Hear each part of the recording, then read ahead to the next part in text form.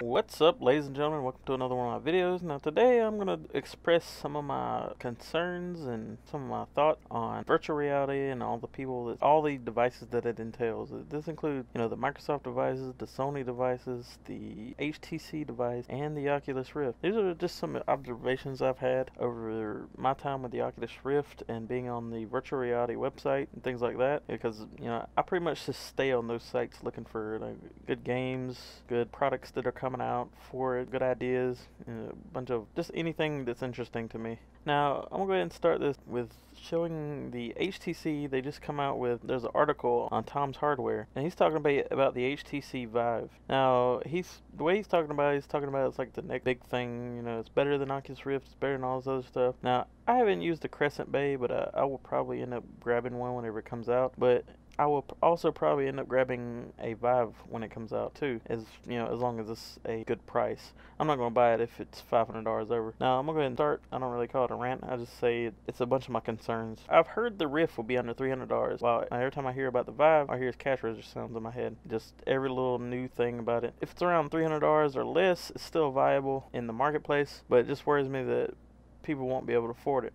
Secondly, I think all the VR devices should have a ability to only set it to work on the VR device. Instead of having 3 screens running at the same time, it'll be able to knock it down to 2 screens just on your face. Unless you're making YouTube videos, which I've done, but unless you're making YouTube videos or unless you're sitting around with friends and they're wanting to see what you're doing, then it's really not useful to have 3 screens going at the same time, and it just takes resources from your graphics card. So you may as well have the option to knock it down to just 2 screens going instead of 3. Another thing I noticed about the games in the Oculus is, I want to go ahead and address, since this is another possible culprit with the Vive and the Microsoft one coming out and the Sony one coming out. I'm not sure if the Microsoft one's still coming out, but I heard about it at the beginning of the year, so maybe even before that, is everything's always out of proportion. Like, I know these are all like things where people's playing around. These are, practice games people are making.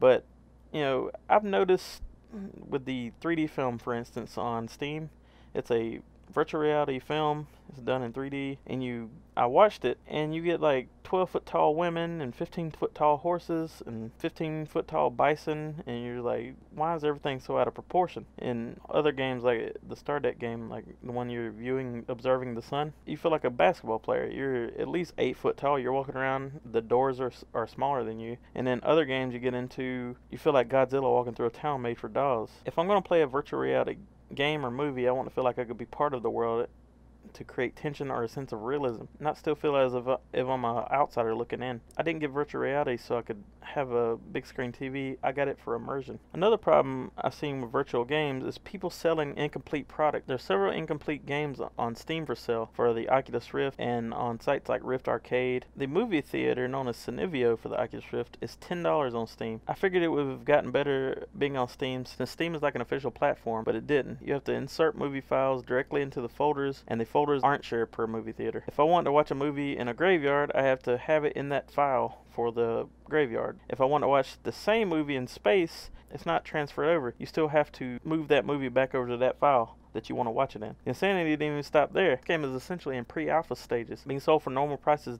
Then they have a theater app that's a web browser for the same price, which seems like that it should be part of the original product, not the same price and sold separately. I know Steam can't control what the game contains really, but they can stop people from attempting to sell unfinished products unless clearly stated that it's pre-alpha or something, which they did in that one product. Of course, there's plenty of products like the 3D movie, for instance, which is terrible. This problem gets much worse on other sites, though. Selling a game with one level for $5 to $10, or breaking it up into pieces and selling it by chapter for a hefty price for what you're getting. This being a new product, we haven't even really scratched the surface on what we can do with VR, and we don't need to be ruining it already with jamming prices down people's throats for incomplete products, and then it's going to get the reputation, or all VR stuff is going to get the reputation of being incomplete or being created by somebody in their basement and trying to get money for it. And that's my thoughts on the subject of VR, and if you don't like it, then tell me. If you like it, tell me. Thumbs up or thumbs down. If you have different thoughts, just tell me that too. Thank you for watching.